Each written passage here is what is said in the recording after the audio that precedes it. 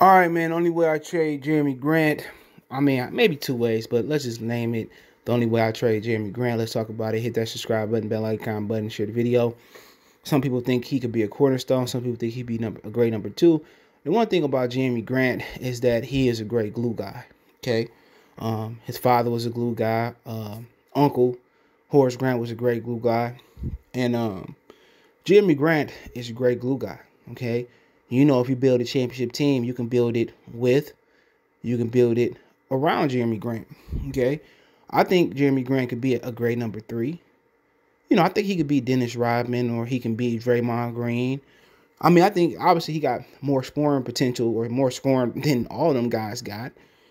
But I think Jerami Grant is a great asset because of his flexibility. If you do get a Cade Cunningham in the draft, okay, you ain't worried about nobody that's trying to go out there and score 50,000 points. You know what I'm saying? You know, you got somebody that can facilitate. That can, you know, find shots for Jerami Grant, make the game easier for Jerami Grant. You know, let's say you want to add another guy like Ray Allen or Klay Thompson or, I mean, Kevin Durant, somebody that's in that vein of Ingram that can create his own shot and get buckets and, you know, who could just score. I mean, then you put him and Jerami Grant at the forward positions. I mean, you great. Jerami Grant fits. Let's say you want to bring in a Cunningham, a Reggie Miller, or another Rip Hamilton, and you want to bring in a Kevin Durant type of scorer, and you want to bring in Clint Capella in the middle, all right? But then you still got Jerami Grant, who can spot up and shoot. Somebody getting foul trouble, he can create his own shot. I mean, somebody that's going to hit open shots. And then now he getting buckets with the ball in his hand. If he started learning to cut without the ball and move without the ball, it's going to be a wrap. They're going to be unbeatable. So Jerami Grant, I don't think is a trading chip at all. He's too flexible. He's too flexible to trade. And to be honest, I think I'd rather have him than Fred VanVleet right now. Because you know he can guard every position on the floor. Now, if you putting Draymond at the 5, he can guard him. If you putting Cody Zeller at the 5, he can guard him. He can guard 4s, he can guard 3s, he can guard Jaylen Browns, he can guard Jason Tatum's. He can guard the Damian Lillards. You know what I mean? You talking about his versatility. You know what I'm saying? He can guard 1 through 5 in this league. So we talking about his versatility. Is just like he's very valuable to what the Pistons need. So you start building with him. I mean, you got somebody that if you bring in a 4, he can move to the 3. I mean, you bring in a 4. I mean, you bring in a 3, he can stay at the 4. You know, he's just too versatile to say, you know what? You know, let's trade him. Okay, you just can't trade a guy like this. Too special. Too special to trade. Just to say we trading them for picks. You know, if I'm trading for picks, then I'm trying to trade with the Wizards or the worst team out west. You know, I'm not trading them back to Denver for Will Barton. No. You know, if I do trade them back to Denver, it's going to be their picks for the next 2 years, Will Barton and R.J. Hampton. It's going to be something like that. But to be honest, I mean, you know, I'm not trying to help Brooklyn now. I'm not trying to help the Lakers out. Not trying to help Denver out. You had them. Not at all. I'm thinking big picture. I'm thinking we get a great pick this year. Let's say it's Cade Cunningham, Suggs, or the center from Michigan. You know, let's say it's one of them. Let's say you get a guy like Cade Cunningham. Boom, you plug him right in there. And now, natural point guards, the true point guards starting to come back in style. Ja Morant, LaMelo Ball. So if you get your true point guard, now you're going back in style. You know? So next year, let's say you get a great scorer. You find you a great scorer high. I mean, Jerami Grant fit wherever you're doing. Because he's going to defend. He know what it feel like to be a rogue glue guy. He can spot out and shoot. He can defend multiple positions. And I think he's going to be loyal to this franchise because we gave him a shot to be the guy. And then again, he can still be the guy. When the Pistons won the championship, all 3 times, it wasn't just one guy. You know, before they won the championship, it was Dantley, Isaiah, Dumars. I mean, you had multiple guys. And then, you know, Mark Aguirre, Isaiah, Dumars. You had guys, Vinny Johnson, who's going to beat you. So you just don't focus on one guy. But I'm not trading him. You know, the only way I trade him if it's a Blake Griffin deal. If a team gonna take the Blake Griffin contract, that's the only way I'm moving him. You know, or unless they got a high draft pick. But I'm only moving him unless you take the Blake Griffin contract. If you ain't taking the Blake Griffin contract, I'm not moving him. You know, but then again, Blake Griffin next year, if you wait, Blake Griffin is in the contract year.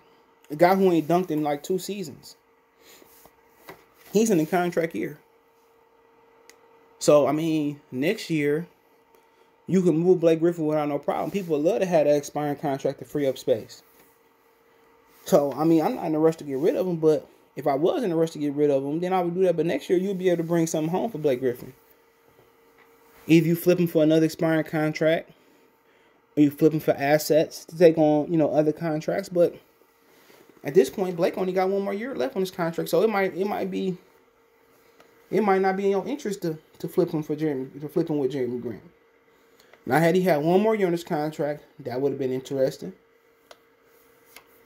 But he got 1 year. He don't have 2. So in that situation, maybe I don't get rid of him. Because after Blake Griffin, who else you got on that team that's got a high contract? Not too many. So, I mean, you got rid of Andre contract, got rid of Reggie contract, Josh Smith contract finally came off the books, and now Blake Griffin contract come off the books. Now we talking. Now you talking my language. Now you talking about language. Now you're in a situation where you're in ground zero, because guess what? After Blake Griffin contract expired next year, Jerami Grant only got 1 year left. I think Plumlee only got 1 year left. So now you're in a situation where you're in ground zero. Josh Smith contract, Blake Griffin contract, Reggie contract, Drummond contract. Now you're in a situation where now we done got it ground zero. We got Jerami Grant. We love him. We see what we got in Killian Hayes. We see what we got in Sadiq Bey.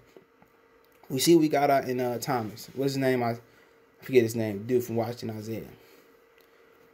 We see we got those guys. Okay, cool. But now if you're in a position, if you draft good this year, you draft good next year. So if you get a Suggs or a Cunningham, next year you get another guy that you like. So now you got a few young pieces. And if they jump, or if Dennis Smith Jr. jump, see what they got to have happen is this. Killian, Sadiq Bey, or big fella from Washington. One of them got to jump. So if one of them is really good or multiple good, it's going to be the best scenario. If Dennis Smith Jr. jump or Josh Jackson jump or become a good integral part, that's going to be good. Now you worry about if you draft. If you get it right the next 2 years in the draft, plus this year, this past draft, the Pistons are going to be right. But they got to have one of them dudes to be a superstar. One of them dudes is going to make somebody better. And I'm telling you, if Cade Cunningham can make people better, next year, the following year, you add a scorer, the Pistons going to be back. You know, then you looking at it and say, we got Cunningham, we got Jerami Grant who contributed, we got the big fella from Washington who going to be playing really good, going to develop, and Sadiq Bey going to develop, however it go. Now we in a scenario where now you can pull in a big free agent to take us over the top. So it's going to be interesting, but they got to draft right. But the only way I'm trading Jerami Grant, if I'm trying to get Blake Griffin contract off now, but I can wait to get that contract off. So there's no way I'm trading Jerami Grant unless I need to get Blake Griffin contract gone. But to be honest, I think he's going to be part of the Pistons for a long time. And I think there's going to be some loyalty there for us giving him a shot to be the man. But I think Jerami Grant is going to be there. But I think it's going to be another guy that take the Pistons to the next level. It's going to be other guys. You know, Josh Jackson contribute, Bey can contribute, and the big fella Isaiah continue. Even if all of them, Dennis Smith become bench players, they got to find guys in the draft while they high that's going to be superstars or all-stars. So it's going to be interesting to rebuild. I like Grant. Wouldn't trade him at all. But, hey, let me know what you guys think. Check out Detroit Pistons Talk playlist. Don't forget me on Facebook, Instagram, Twitter. You can reach out if you have a business question, query, sponsorship, video request. All my social media links, subscription. Fastest way to reach me is Twitter, then Facebook, then Instagram. You want to make a financial donation, Cash App CJ Good 313. That's in the description. PayPal link in the description as well, too. Best way to donate. Share the video. Appreciate the love, support. Let me know what you guys think in the comment section one time.